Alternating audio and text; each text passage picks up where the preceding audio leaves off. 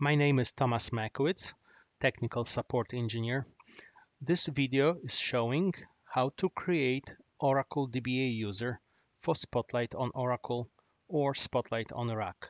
When using Spotlight for the first time or upgrading, you'll be presented with several menus. You're going to use File menu, Oracle User Wizard in order to create a user for your connection.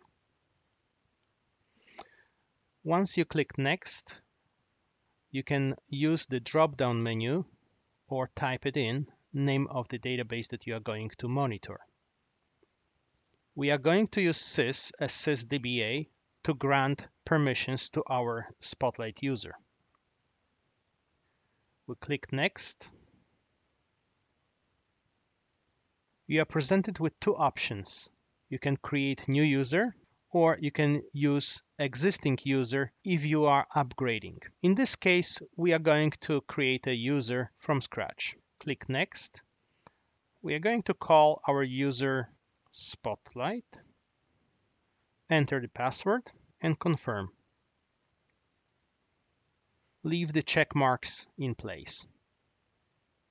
From the list of table spaces, we need to select the one that has enough space for our user. Spotlight is not going to use a lot of space, so we are going to stay with the default table space users and use temp as a temporary table space.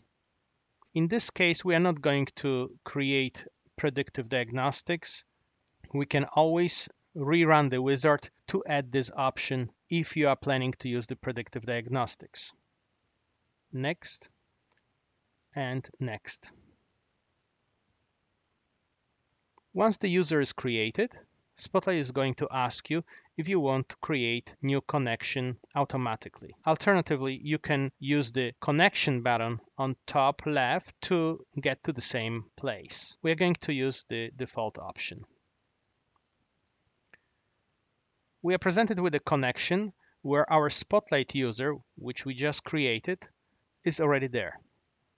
If you are going to monitor operating system, you need to specify the name of the server and username. Usually it is Oracle. You can put a check mark to connect to OS automatically. We are ready to test our connection. The reason the OS connection failed is that we are actually monitoring Windows machine.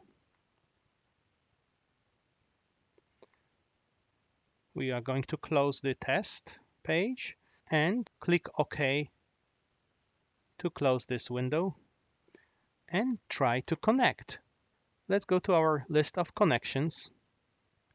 Select Spotlight on Oracle on your left and the newly created connection, click Connect.